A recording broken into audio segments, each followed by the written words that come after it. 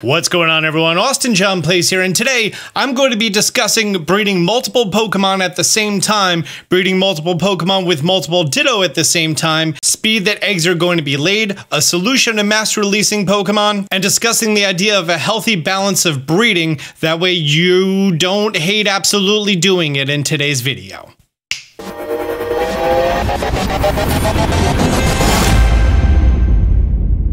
Since I enjoyed shiny hunting in this game so much, now that we can make it effective, and if you have a second Switch or a friend, you get free infinite Herba Mystica for your sparkling sandwiches by having the second person just leave, I shiny hunted every single Pokemon in the game. Between getting invited to a few raids here and there, like for Mousehold, I still want to find one in the wild. Between using the isolating encounter method for Pokemon like Charcadet, by the way, I definitely have more videos coming out on isolating encounters that are easy to do in this game.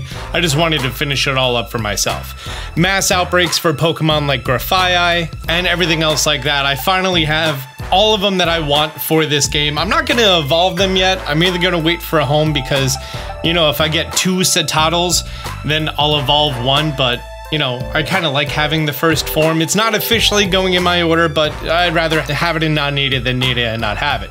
Part of that was me getting my Meowscarada that you saw in my breeding video, and I also hatched myself a shiny Skeledirge and Quaquaval, so now I have all of them. And one of the methods that I did for this is I would always set up a picnic with all the Pokemon that I wanted to shiny hunt at the same time. For that, it was just Quaquaval and Skeledirge with a Ditto, which was honestly a really fun thing to do because you're gonna get eggs from both of those Pokemon. And you don't know which egg is which Pokemon, and you're just gonna hatch them all at the same time. And I posted all this on Twitter, and Twitter had a variety of replies that were basically asking questions like, is it more effective? Which parents do you use? This and that. And I figured that I would make this video telling you guys and then also run all of these tests. So first, I'm gonna get a baseline of how many eggs on average I get with a level 2 egg recipe with a Skeledirge and a Ditto. There is a slim chance that I get a shiny Pokemon in this video, and that'd be pretty awesome if I did. Before I even go into this first hatching session, I do want to talk about the fact that there's no mass release in this game. So having a whole bunch of Pokemon in your inventory can be a little cumbersome. And if you're not breeding for abilities and IVs and natures and this and that, and you're just trying to do a shiny hunt, you may not want all of those Pokemon. Or you've done those first 6 steps and now you're just hatching the same good ones over and over. I have a recommendation for you. Turn off your autosaves and put down a hard save before you do your camp. Get all your eggs, hatch all your eggs, and if you don't get the results you want, just reboot it. Yes, you may want to do this, you know, a few times, have a few boxes of starters if you want to surprise trade those away or something else to be nice, especially on December 25th and 6th. So this is going to be our basis. I'm going to be setting up a 30-minute timer on my stopwatch.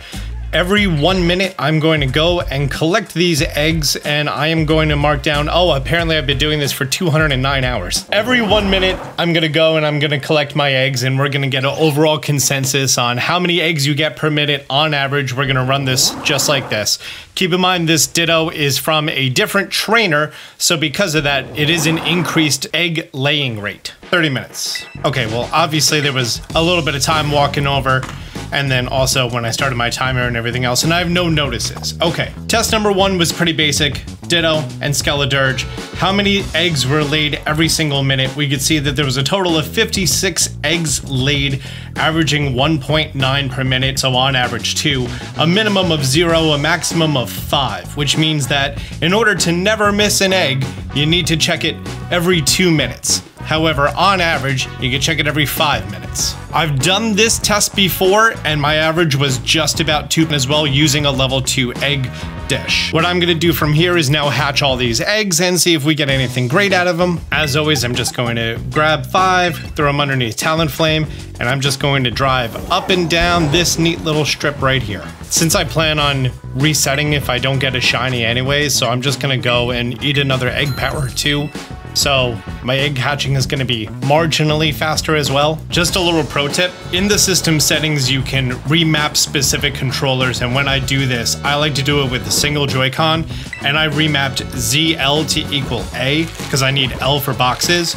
So using ZL, I could just spam the A button, and then using L, I could just realign my camera. So my flow for eggs is face toward the camera, tap L, use the boost, and then when I get stopped for the prompt, I'm just gonna use the ZL button for A.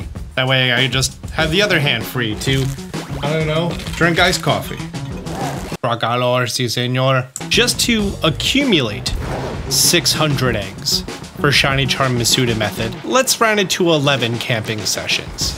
So 330 minutes, 5.5 hours to just gather 600 eggs that may not have the shiny Pokemon in it. That does not include the hatching time, and that does not include the releasing time. It is a long process, and I would not recommend doing it for anything except for the starters. Who knows, starters might be in the wild in the DLC. No surprise there was no shiny Pokemon. It makes sense because I only had, what, like 2 boxes? 60 Pokemon, which is, what, a 1/10 of a 1-to-1 odd for you to get a shiny Masuda. So now, if you want to keep those Fuecoco, cool, you know, save your game. If not, turn it off, turn it back on, then you don't need to release 60. Because it took me ½ hour to gather the eggs, more than a ½ hour to hatch them. Oh, it's darker now. And then it would probably take another, let's say at least 5, maybe 10 minutes to release them, or you just restart. And now I'm right back to where I was before I got all those eggs. Now, my second test that I would like to do is to take all 3 starters, put them into my party with 1 Ditto, make sure I have an empty box. Let's go get some food. And I don't think I'm gonna do a full 30 minutes. In fact, let's cut that number in half to 15 minutes. 15 minutes. 1 egg, 2 eggs, 3 eggs. Nice. When comparing it to my first one, I had a little bit less eggs coming in, with an average of 1.73 as opposed to 1.87, with a minimum of 1, maximum of 5. So maybe just the 0 and the 5 are just uncommon rolls, or maybe it's a time-based thing. I don't know exactly how it works, but we are, you know, within that average. But the whole point now is just to kind of express that, hey, this entire box is randomly these 3 starters, which now I'm gonna hatch all these. I kind of like the idea of just doing 15 minutes of gathering, and then you would have maybe 13 or 14 minutes of that boost left, and then probably 10 minutes after that. So look at like 15 to 25 to actually get them all done. But when you break them into little pieces like this, it's not nearly as grueling of a hunt, and you don't have that long release process. Plus, you never know what's gonna hatch, which of the 3 it is. And I think that's pretty fun.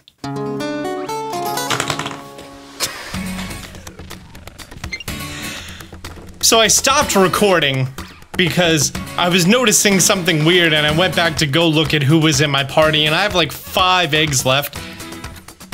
Shiny Fuecoco. That was not expected.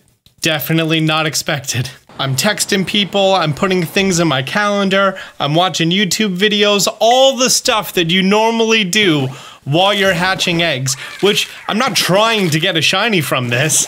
I'm just trying to document what actually hatched, but there we go. So obviously I would save this one. This is actually my second shiny Fuecoco that I've gotten from this method. I also yelled O and I hit the unpause button, but I never started a recording. Imagine that was shiny too.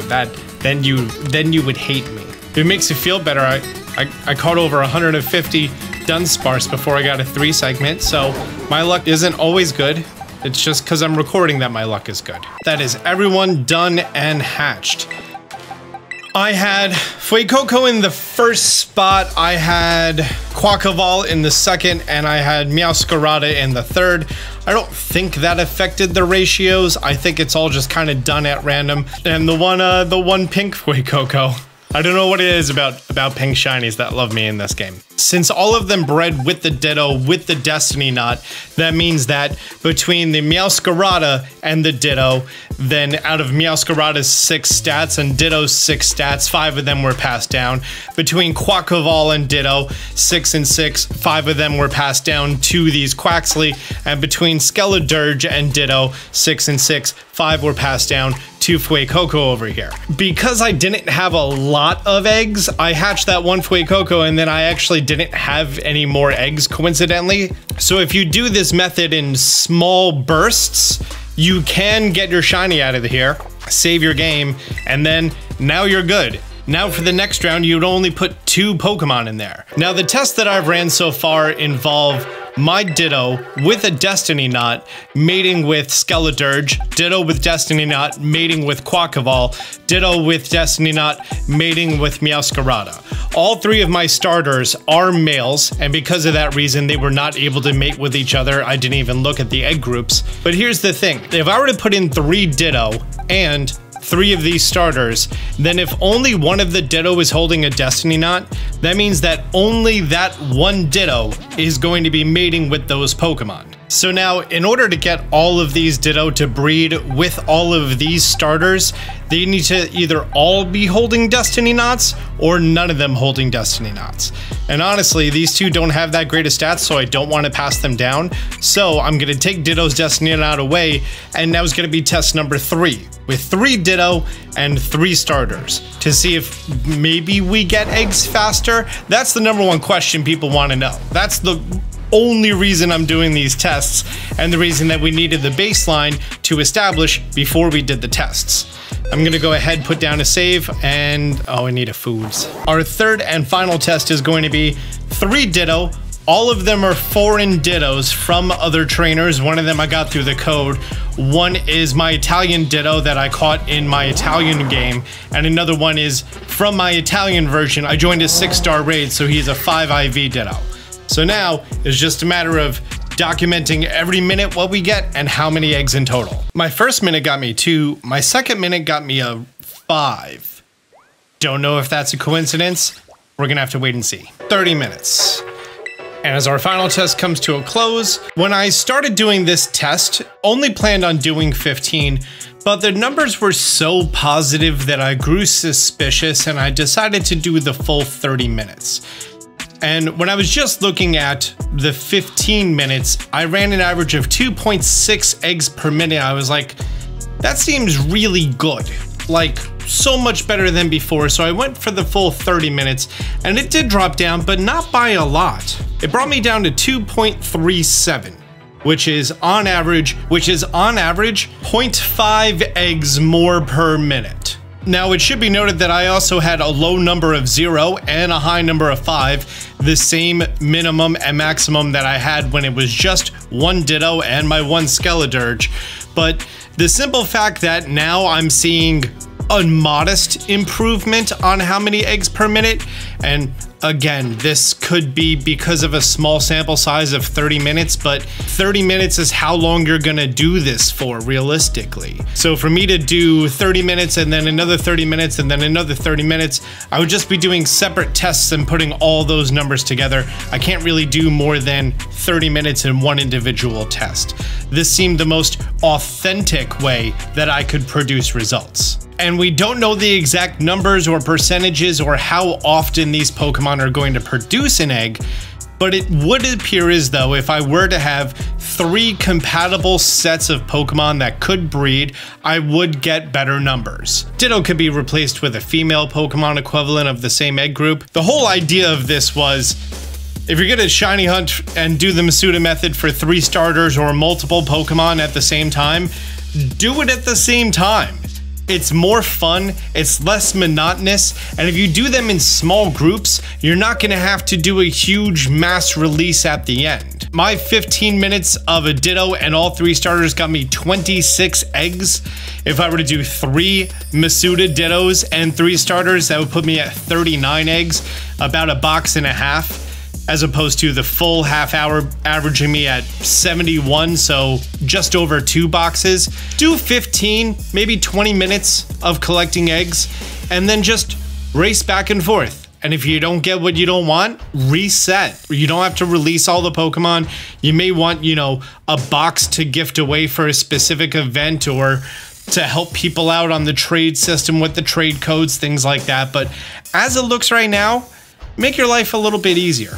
This is what I did. And while there are some people that absolutely totally want this one specific Pokemon and this one specific hunt, there's nothing I'm gonna say that's gonna change your mind. But with shiny Pokemon being as available as they are in this game, doing the Masuda method in order to get all your shinies doesn't seem that worthwhile. In my opinion, do a little bit at a time.